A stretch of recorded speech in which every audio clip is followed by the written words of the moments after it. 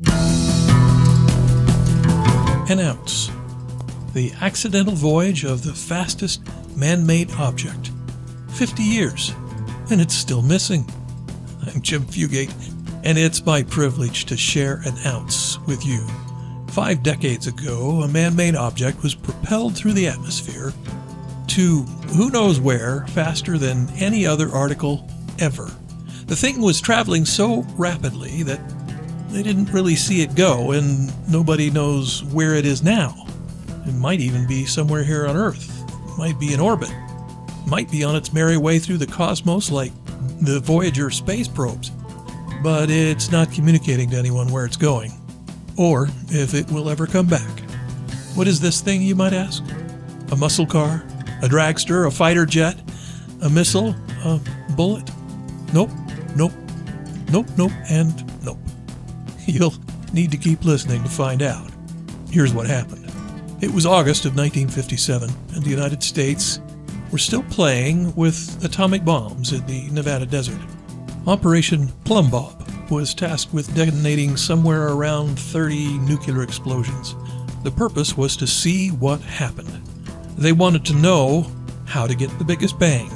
They wanted to know how much the ground shook and how much energy was released and what kinds of energy were released and what effect did the blast have on structures, people, and the environment.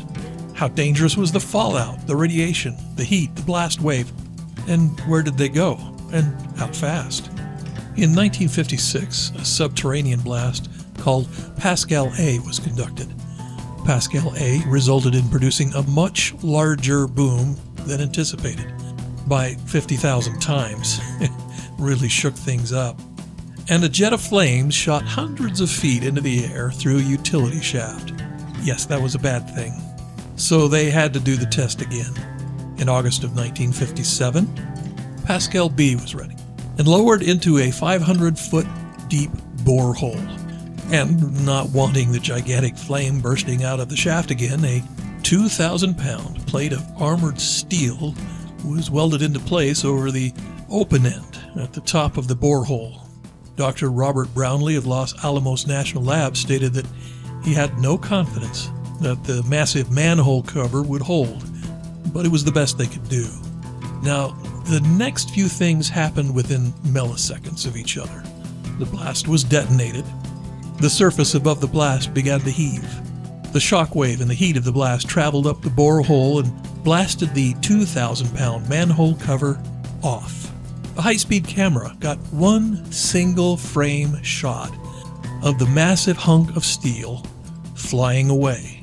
Based on the power of the explosion, physics calculations that I will never understand, and the single frame on the super high-speed camera, it was calculated that the manhole cover was traveling in excess of 150,000 miles per hour, or 6 times the velocity needed to escape Earth's gravity.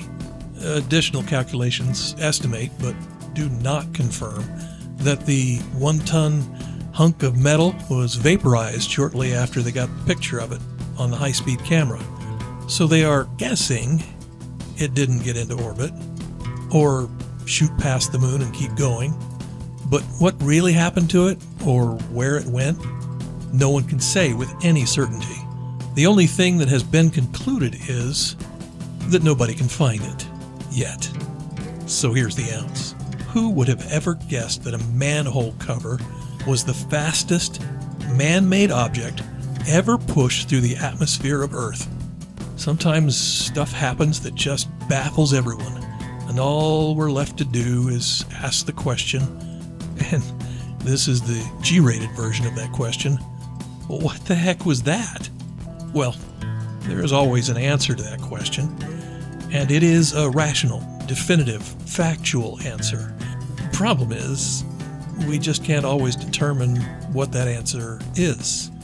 So, we are left to make the best guess we can. Life is like that sometimes. It leaves us confused and wondering, what the heck was that? Well, there is an answer, a clear explanation.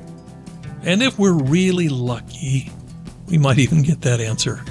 But don't count on it. There are plenty of times when all you can hope to do is step aside and get out of the trajectory of the proverbial 1-ton, molten hot, 150,000 mile per hour manhole cover.